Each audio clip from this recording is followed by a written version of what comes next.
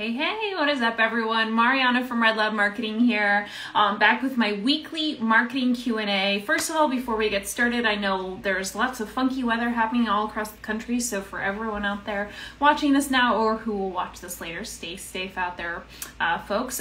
So today I have a question from a fan, which said, I'm thinking about starting a LinkedIn channel. Is this something I need to include in my marketing? Is this something that I should be doing? Should I be marketing on LinkedIn? Here's my answer to that question. So first of all, where are you currently getting your business from?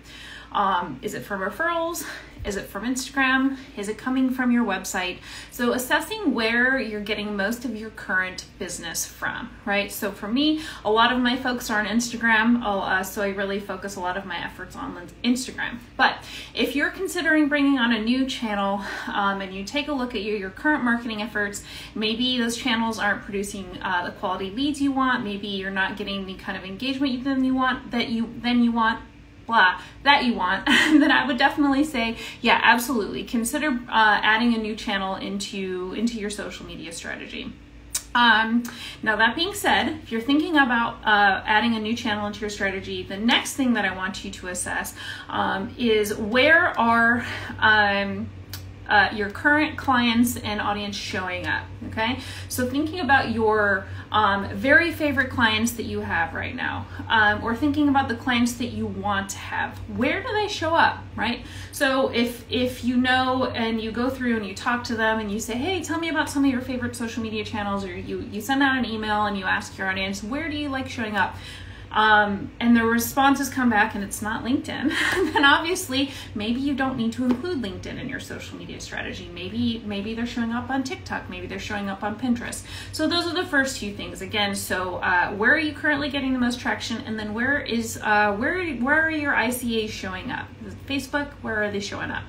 And then the third thing I want you to consider before adding on another channel is, do I have the capacity to do this, right? So that's a super important question, because the more channels that you add on, obviously it's going to take time to create more content for each of those channels. So really assessing, if I'm already at max capacity, if I'm already spending 20-25 hours a week on social media marketing and I'm not a social media marketing business, then maybe you don't have the capacity to add on another channel, or maybe you want to hire someone to help you with your LinkedIn. So those are the first three things. And then the last thing that I want you to consider before adding on a new channel into your marketing strategy is that you're going to need to adjust your content for each channel, right? So obviously some kinds of content, Facebook and Instagram, sometimes LinkedIn, you can just post the same content on all of those channels. But each platform has its own unique characters, right? So on LinkedIn, you're going to be publishing more educational content because that's a great platform so you can be seen as a thought leader. If you're doubling down on TikTok, obviously you're going to need to be great at communicating who you are and who your business and what your business does through short form video.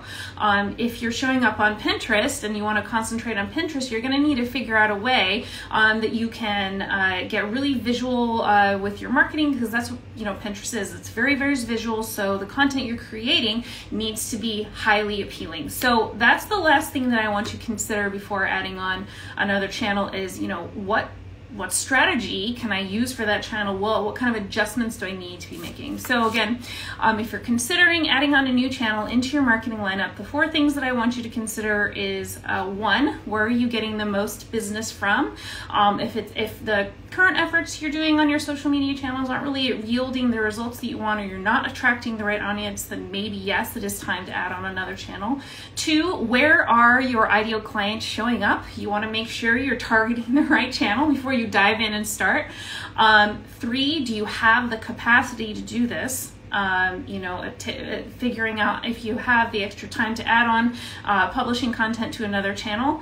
And then the last thing I want you to consider is how you will need to be able to adjust your strategy, your marketing strategy for each of those channels. Again, each of those digital channels has its own unique features. Some of them you'll need to be producing more long form content like LinkedIn, or TikTok obviously is those short form videos. So those are the things that I want you to consider before adding on another social media channel into your marketing calendar.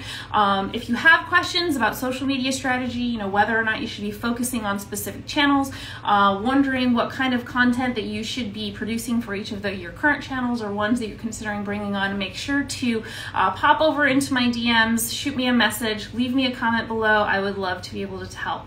All right, so I am back here each and every Wednesday, 12 p.m. Eastern time, Eastern time, answering your top marketing questions. So I will see you guys here next week.